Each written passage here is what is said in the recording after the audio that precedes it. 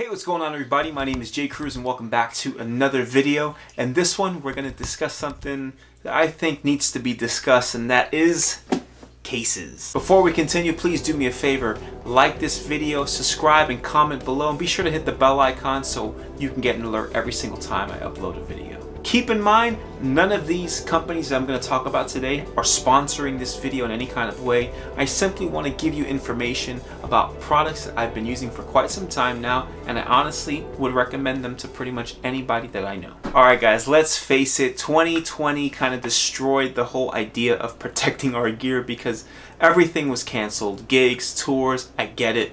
But we can't forget that our gear needs to be protected. And I'm hopeful that in 2021, all of these things will start to pick up again. So much like 2019, we're going to need to protect our gear in the year 2021. First, I want to discuss my pedalboard case. Now, I have a ton of pedalboard cases, I have to admit it. I've done everything from having just like a normal little gig bag all the way through to having a pro live-in flight case, which I still have to this day, my Blackbird pedalboard flight case. I love it, but sometimes for what I personally do, I need to be a little bit more lightweight and flexible. I love flight cases, the convenience of just popping the top off and that's it, you're set up, but carrying them around can be kind of a pain in the butt. And to be honest with you, flying with flight cases is not easy. Sometimes they're heavy, you end up having to carry and lug them around all through the airport, and if you're checking them in, sometimes it just exceeds that maximum weight limit and you have to pay extra for it. That stuff always gets flagged in TSA and they check your stuff and check your pedalboard. I actually transferred to a normal suitcase that I found on Amazon one day. And I used that for quite some time, but it wasn't protecting my pedalboard in the way that I felt comfortable. So I ended up switching over to something that was a little more compact, convenient for me, but also protecting my gear a lot more, and that was the Pelican case. More specifically, the Pelican IM2500 Storm Track case. I've been using Pelican cases overall for quite some time now. My wife has always used the Pelican case for her photography gear. I've even used their cases to hold my in-ears and picks and things like that when I travel, but I've never really used one for my pedalboard as a lot of guitarists do, but now I understand why. It gives you the convenience and the flexibility of having a suitcase, but the protection of a hard shell case or a road case. I feel confident that if this were to fall or if it would have to get checked in in a flight, I know that it's going to be protected. This case comes with really cool latches. It will not latch open unless you press this button to allow it to latch open. The handle is extremely sturdy and it stays put. It's not something that's going to break down on you or flop off like a lot of handles do in most cases. This handle is going to last you a long time. It's very, very rugged. It has an amazing handle with a latch release, so you have to hold the latch open and then it'll lock in place as so, and for you to bring it back down, you do it again. It's got very, very sturdy wheels, not the typical suitcase wheels that, you know, that they're pure plastic and just end up breaking. It's a monster. It protects my pedalboard completely and I really dig it. But there are some cons. Two major cons that I have with this case. Con number one, remember how I mentioned this little latch thing? As convenient as it is that it locks the handle in place, I have to admit sometimes when I'm carrying a lot of stuff, sometimes when I play out, I like to vlog and I have my camera with me. The fact that I basically need two hands to get the handle to come in and out kinda is a little frustrating. I know it's there for a reason, I know it serves a purpose, but I will admit that sometimes when I'm in a rush, it's kind of frustrating to have to, you know, use two hands to get this thing to come back out. So a little bit of a con for me. The second con is the wheels. Now the wheels are great, don't get me wrong, but I just wish they stuck out maybe at least another ½ inch more, maybe even a full inch.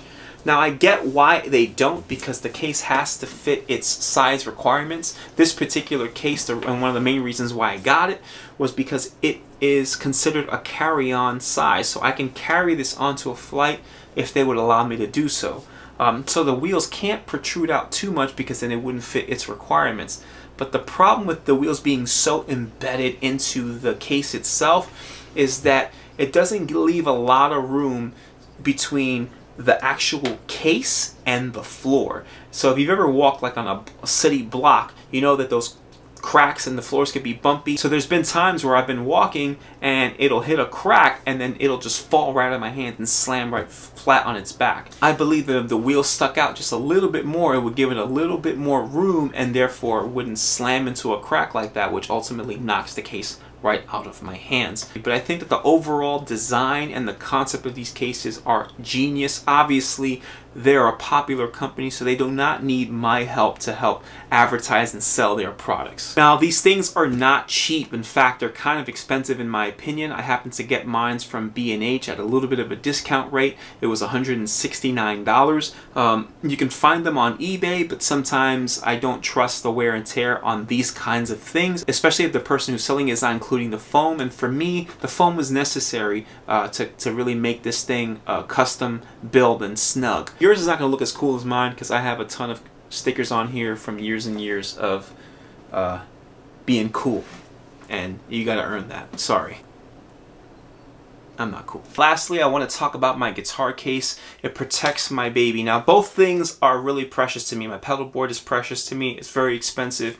It houses everything I need. As you guys know, I use the HX Stomp, so I don't really travel with an amp anymore. So it's very important that my pedal board gets there safely, but I can't do anything without my guitar. And my Nash T52 is expensive, at least for me it is, and it means a lot to me. It's a very precious guitar that was gifted to me by my wife, and I'm super thankful to have it, so I want to make sure that I protect it. I've been using this guitar case since 2015, this exact same one, and it's amazing. I can't recommend it enough. And that is the SKB soft guitar case with EPS foam, which is basically like a composite foam. This thing is a monster. I've featured it on this channel a couple of times. It's basically like a composite style case. They're a lot more popular nowadays than they were back in the day. Usually you either had a gig bag or you had a hard shell case. There was really nothing in between. And then all of a sudden mono cases came out and they really flooded the market and everybody loved them. But in my opinion, I know they have that basketball technology in the bottom,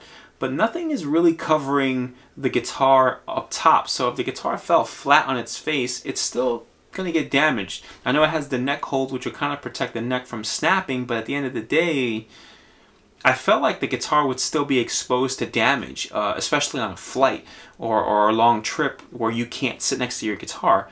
So I didn't really trust the mono cases, especially at the price point. I didn't feel like it was something that was worth it for me personally. So I kept searching and eventually found this SKB case. Nowadays there's a lot more versions of these, maybe at an even better price point, but I've been using this exact one for years now. This particular version is made for a Telecaster or a Stratocaster, so I can travel with either one of those guitars in here. Obviously I travel more with the Tele than anything else. It has book bag straps, really nice ones actually. They are sewed directly on. They're not those like clip-on straps, they're just directly on the fabric.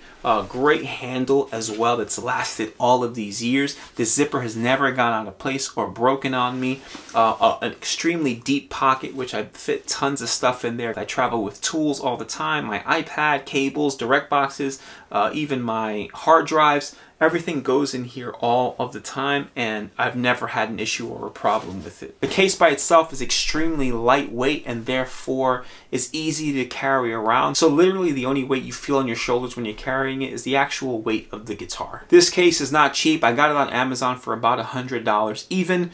Sometimes I see them go for less, and sometimes I see them go for more. Again, would I buy this used? Maybe, because I trust this case so much, but at the end of the day, I really hate to buy cases used. I think that it's not worth it because you just don't know what you're getting. You don't know what kind of damage the case took. So I wouldn't recommend it, but I'm sure you can find it at a much better price point nowadays than I did back in 2015. The convenience of using products like the HX Stomp is that this is all I travel with, my pedal board and my guitar, so I only need to carry two things. The problem is that I also like to film, so I end up having to bring camera equipment as well. Sometimes I bring it and don't even end up filming, kind of frustrating, but it is what it is. As I mentioned before, 2020 took a lot of opportunities away from us, so I know we didn't travel much, but 2021, let's get out there and make sure your equipment is protected. Please do all the things that help this channel grow. Like this video, subscribe to the channel, comment below, and hit the bell icon so you know every single time I upload a video. Thanks again for watching, and until next time.